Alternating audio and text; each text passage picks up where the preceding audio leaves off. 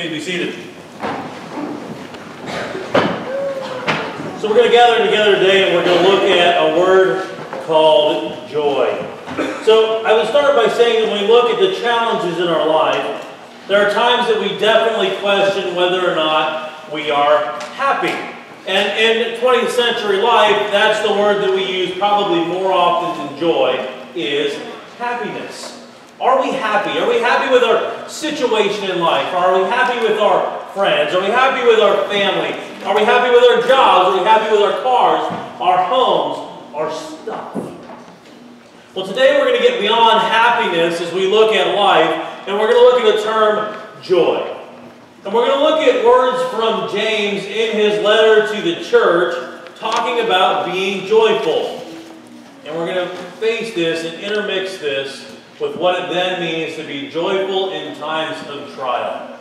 We're continuing on as we look at persecution in the church and how we should be prepared to face it.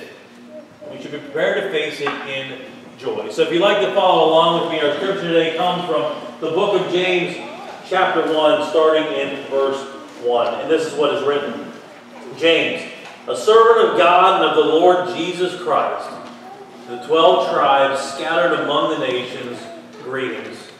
Consider it pure joy, my brothers and sisters, whenever you face trials of many kinds, because you know that the testing of your faith produces perseverance.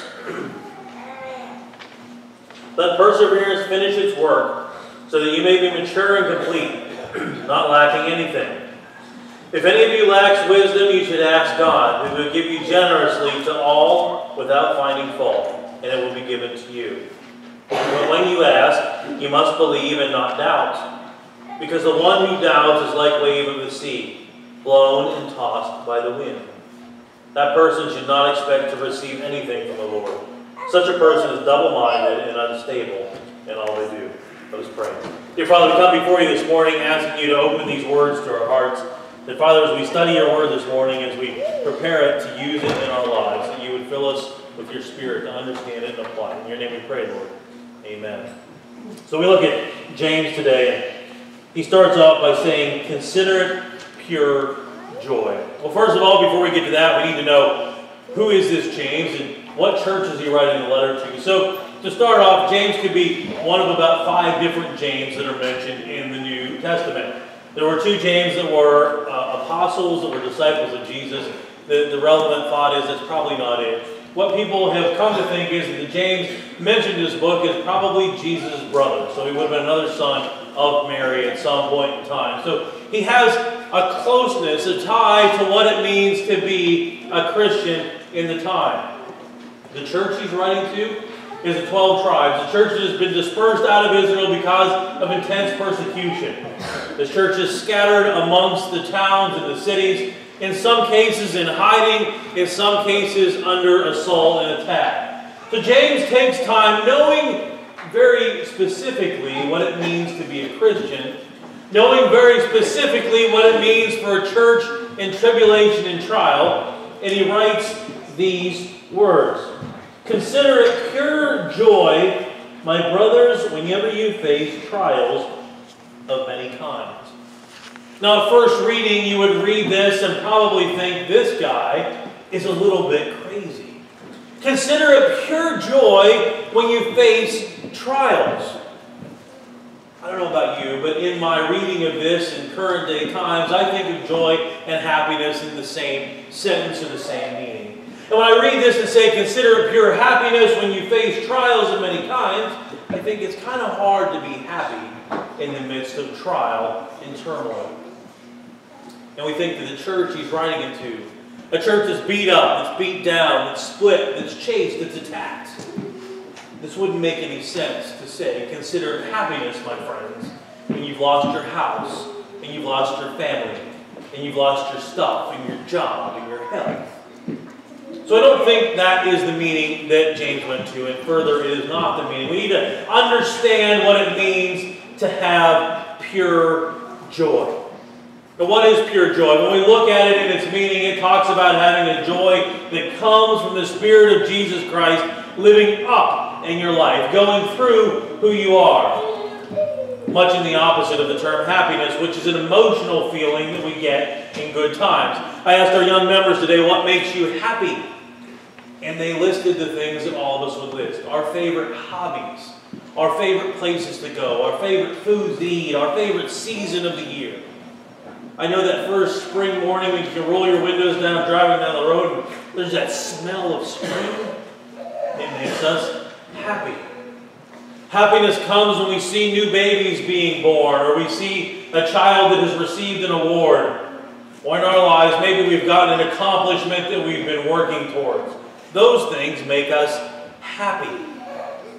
But in trial, and in temptation, and in problem, and in persecution, James is saying to consider it pure joy. So we have to understand where that joy comes from. Well, I would first of all say today that joy comes from an understanding that we have eternal salvation, eternal life in Jesus Christ. If we can understand what that eternal salvation truly means, if we can understand that in that eternal life Jesus has bought and paid for us so that we don't have to suffer for all of eternity, then we can start to understand the joy that James is talking about. But this isn't the only place in Scripture that this is referenced. So in Matthew 5 it says, "Blessed are you when people insult you, persecute you, and falsely say all kinds of evil against you because of me. Rejoice and be glad, because it is your great reward in heaven." Now these are Jesus' words to the disciples. Rejoice and be glad, because it is your great reward in heaven that gets you through this. So we look at pure joy again. We have to go back to the pure part, something that is untainted, that is unaffected by anything else. Period. We look at joy, a feeling of excitement. So Jesus is telling his disciples, consider it joy, consider it happiness, consider it gladness when you're being insulted and persecuted because of me, because of Jesus, because great is your reward in heaven. And then we can look at Peter in his letter. He says this, "Dear friends, do not be surprised at the painful trial you are suffering, as though something strange were happening to you. But rejoice that you participate in the sufferings of Christ, so that you may be overjoyed when his glory is revealed." So we have several points in the New Testament. The word joy is mentioned in the Bible 165 times. Why? Because we should be joyful knowing that we are saved. We are freed. We aren't bound by the problems and the trials of this world. Well, that doesn't mean that we don't go through them. And I think that's why James made a point here not to use the word be happy. Because happiness is an emotion that comes and goes. As is sadness, as is fear, as are all these other things that are emotions. So James goes beyond that and says, let's get past the emotional waves and go to the core value of who we are. We should be joyful people living in the world. Does that mean you won't have bad days? No. Ask my wife. I have them from time to time.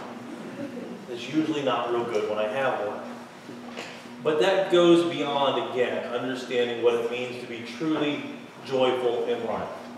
And we look at this in the context of persecution, of trials and tribulations, and we start to understand what it is. James goes on to tell us not to fall into the traps of life. Well, a couple of those that I want to look at are denial, complaints, and self-pity. How many of you fall into those? I know I have. I've been in the denial thing. Bad things happen, and my first response is, that didn't just happen. We're not going to look at that. Or maybe complaint. Maybe we go about our day talking about how bad things are in our realm and our view of life. Things aren't working out. They're not the way we want them to be. Things aren't just good. We complain. And then the third part is self-pity. We start to look at ourselves and say, my life is so bad. Everything around me is awful. Why me? How many have been there? Well, when we look at that and we start to understand that this pure joy should eliminate those things, look at it from the denial standpoint. Something bad happens to us. We get a speeding ticket, we get fired, we find out from the doctor that we have an illness. We can first of all deny it, or we can look at God and say, you've got this. I don't feel good, I'm not happy, but I understand in my life you have a plan for these things. The complaining. How different would our lives all be rather than complaining about something happens or something that comes up, and instead we look and say, God, I don't know why these trials are here. I don't know what challenges I'm going through in life, but you know what? It's going to be for the better. And today I don't feel real good. Tomorrow I might not either, but in the end, I know that God has this. In self-pity, if we pick ourselves up, if we stand above and stand beyond all of the things that face us in our daily lives, people will start to see the joy in our souls. I believe that collectively we can get down on things. I look at sports as an illustration of this. Football teams that go out on the field on Sunday, the ones that believe they can beat anybody at all odds are the ones that go in and win the game. Several years ago in the Super Bowl, the New York Giants lined up against the New England Patriots. The New England Patriots were undefeated for the season, including the playoffs. Nobody picked the Giants to win the Super Bowl that year. But as a team, they picked themselves up, and they believed that life was better and that they were better than the odds that were against them. In our life, that joy that James is talking about is the same kind of thing. We have to believe deep down in our souls and know beyond a shadow of a doubt that Jesus Christ reigns supreme in all things. And when we can understand that, we can look at the joy of eternity that comes in the daily circumstances. The challenges around us don't add up to be as bad. So James continues and he says that testing produces perseverance. We need to persevere through the trials of life, through the trials of temptation, through the challenges that are there. Paul talks about persevering. Peter talks about persevering. Jesus talks about persevering. We see the church all through the New and the Old Testament persevering through the challenges that are before them. And what happens? The church gets stronger through the perseverance. Trials cause us to do that. Temptations cause us to persevere through all things that are against us. And then in the end of our scripture today, James comes to us and he says that when we ask, we must believe and not doubt. Because in all things, God will give us the wisdom to move forward. I think the joy and the wisdom in these two things come together to make this scripture complete in what we read today. The first part is, James says, have joy in all things and all kinds of trials. And that's easy to say, but very hard to do if we don't understand the joy that's in us. We can look at people and say, chin up, tomorrow will be better. I've had that told to me before in my life. And I can remember at times thinking, yeah, but you're not me. And tomorrow doesn't look too good either. But when we start to have the wisdom in God, when we start to say, God, I need to understand these trials from your perspective. I need to understand these trials from the perspective that God has given us a big life, an opportunity to share and do and give. Then we start to understand this joy. And when we go to God, James says, if we ask Him for wisdom, if we ask Him for all of these things, He will give it to us in proportion of where we are. I think the two have to go together. Because see, if we don't understand God's role for us in our lives, if we don't understand God's purpose, if we don't understand God's big plan and the roadmap for it, we can get down. We can get upset. But when we start to understand it, when we start to put all those things together, and we look at God and say, I'm facing trials right now. And many of us are. When we look at Him and say, God, I'm facing trials. I need wisdom to understand. And when we believe that prayer, and when we listen to that prayer, and when we be still our souls, and we go to a quiet place and we listen, the Spirit will start to reveal for us. And when we start to understand where God is calling us, when these churches that were scattered start to look and say, God is working, then we can understand what it means to have pure joy in all circumstances, in all trials, in all tribulations. Friends, the great gift for us in faith is that God loves us and picks us up. He carries us in all things. But in the end, He says this, but when you ask, you must believe and not doubt. Because the one who doubts is like waves in the wind, blown to and fro wherever the wind chooses. Friends, all of this comes down to our core belief. do we believe? Do we truly understand that Jesus Christ is Lord, that God is King, and the Spirit lives within us? When we come to a true belief in those things, when we can get on our knees and say, God, I know you're alive, I know you're there. Jesus Christ, I need you in my life to lead and to guide and to take me. And we listen for the Spirit to work in us. Then we can find this pure joy. And I've seen it on the faces of people that are in bad situations. I've talked to people that are going through tremendous trials in life. The ones that believe and understand Jesus Christ usually have a smile on their face. And they'll say something to the tune of, things are really bad, but God's a whole lot bigger. And when we have the opportunity to talk to this family in Syria as an example, I think you're going to hear that kind of a message. Things are really bad, but God's bigger. When we talk to people of faith that are going through life-changing circumstances, they will look at you and say, my life's kind of bad right now, but I have joy in Jesus Christ because He's bigger. Friends, my encouragement for us today in this portion as we look at persecution in the church, as we look at trials we go through, is that if you're facing one right now in your life, to take it by the horn, so to speak. To jump on its back and say, we're going to go forward because Jesus Christ is leading the way. And when we can look at life in that perspective, then I believe all of us can understand this phrase. Consider it pure joy when you face trials and tribulations.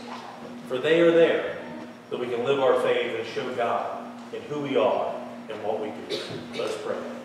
Dear Father, we come to you today and pray that you'll be with us and guide us, that you will lift us up in your hands, that you will keep us in your will wherever we may be. Father, we all face trials and tribulations. We all face the temptations. Father, the church is in persecution in places around the world. Father, today we come before you and ask that in all those things, in all those places, in all those times, you will help us to stand strong in you, that we may find pure joy and look up in your name. We pray these things in your name, Lord. Amen. If you would